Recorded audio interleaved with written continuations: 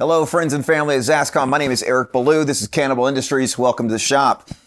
I have something very awesome to talk to you folks about today. It is a new device from Zaxcom. It's their latest generation of wireless receivers. And if you think that I'm going to talk about the RX8, I'm going to talk about the RX8. The RX8 is the latest generation of wireless receiver from Zaxcom. It will house two of the latest generation wireless receiver modules, and that could be in the form of the MRX214 or the MRX414 or combinations thereof. It will take this audio and either pipe it out of a DB25 connector on the side of it, or you can send it out as Dante. Now, when you look at this device in Dante controller, what you're going to see is a device that is a 16 out, 4 in, which means we got 16 channels of something coming to us and we can send 4 back the other way. So what are the external devices you could run with this? You could potentially run an RX4 also with an MRX414 into it. So that would give you 12 channels coming back home. Or you could run this with a RX12 with another, with 4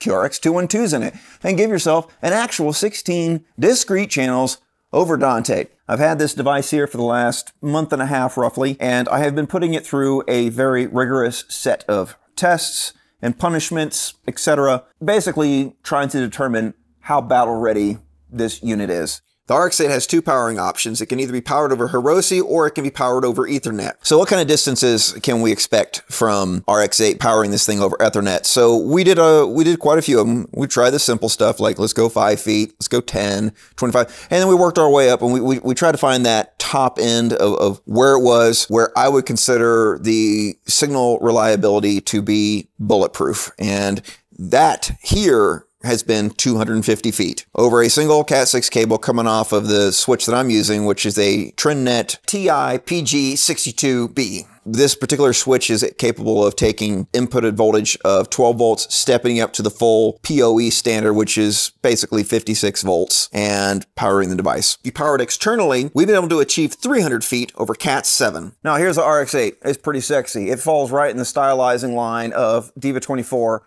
and the Nova. Now let's talk about the specs. This unit weighs 2 pounds with 2 MRX414s in it. The height is 1 inch. The faceplate is the exact same width as the Nova. If you were to measure from the SMA connector to the pull handle of the MRX414 on the opposite side, you're going to be looking at 9.275 inches from the SMA connector on the front to the 12 volt output on the back. You're looking at 8.25. So I'm going to start walking around the device starting with the front. You've got 2 SMA connectors that are the standard all the way across all Zaxcom products. We've got laser printing here, and it's the same as on the Nova where the MRX modules go in upside down. And always remember, do secure the modules inside of this unit. There is a header connector in there, and if they're not secured and they come loose, it can cause damage to that header. Not good, obviously. This RJ45 port is the only connection you need to operate the unit. It is compatible with PoE standards 802.3 AT and 802.3 BT. You have a Hiroshi 12 volt input. You've got a BNC connection, which follows the analog output number 4 that you can configure in Dante controller. You have 2 SMA outputs, and these are post filter, and then you've got the power switch. For my application and what we're going to be talking about today is really just taking the thing to the max. What can we really get out of it? Okay. I'm sitting in front of one of the newer carts from my shop. I call it the Warmonger. So let me give you a crash course of what's going on with this cart. Okay, this is running the Diva 24 with the latest operating system of 4.10. Basically custom built a power supply out of all industrial automation components. AC power that comes into this breaker. We got a lightning arrestor. AC gets turned into DC here. That DC goes into this UPS. This UPS is taking voltage from here, but it's also recharging a very powerful lithium-ion battery. Moving along the line, we have solid state breakers, which are super fast and very, very awesome. And then we have a series of power over Ethernet ports here. Now, the way that I am making Dante work with this cart is with this device from Sonifex. This is the AVN AES-IO8R.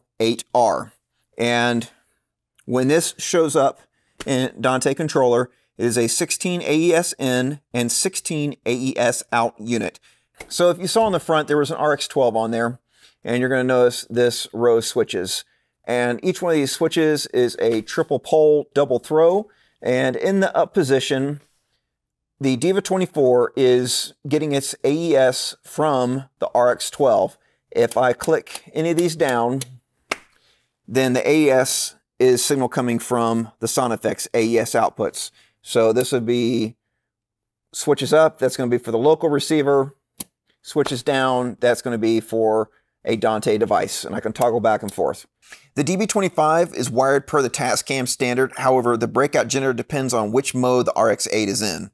I have 8 AES outputs coming from this RX12, which are feeding into AES inputs 9 through 16 on this RX8.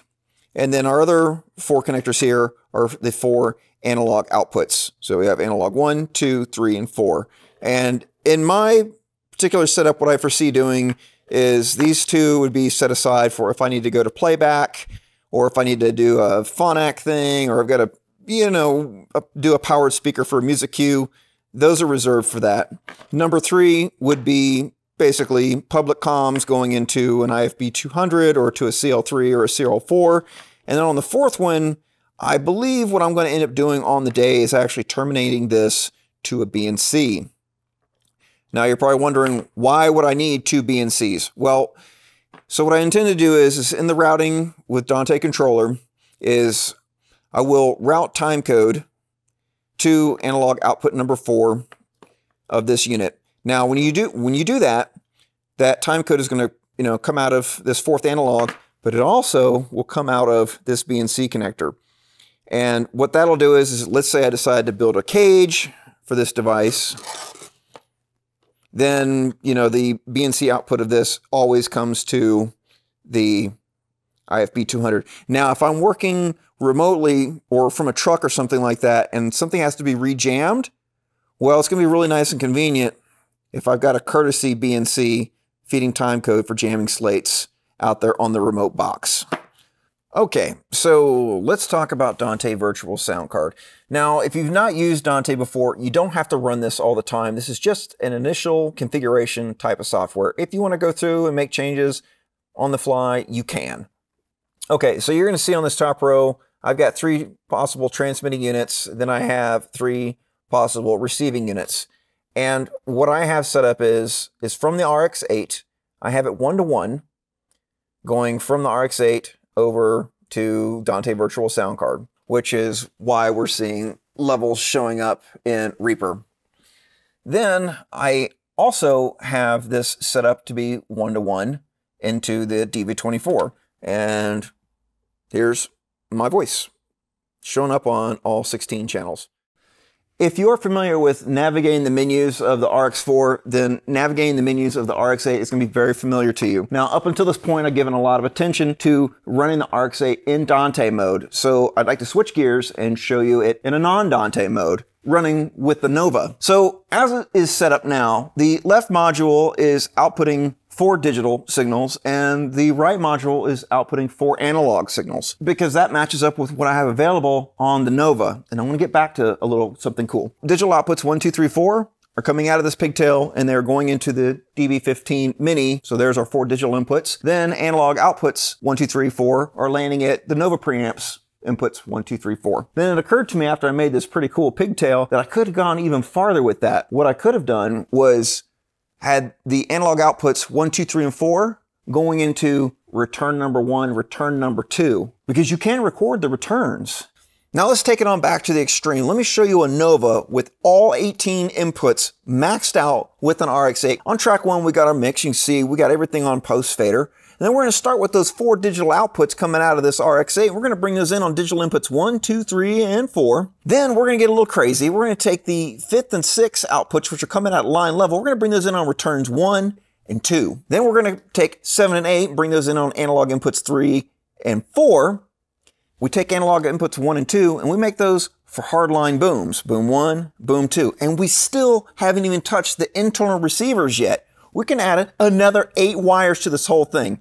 So on track 12, we're going to start off with internal receiver 1, then 2, 3, 4. At this point, we're now going to come up against the maximum hardware limitation of this machine, and we could take RX 5 through 8 and gang those up together on the 16th input.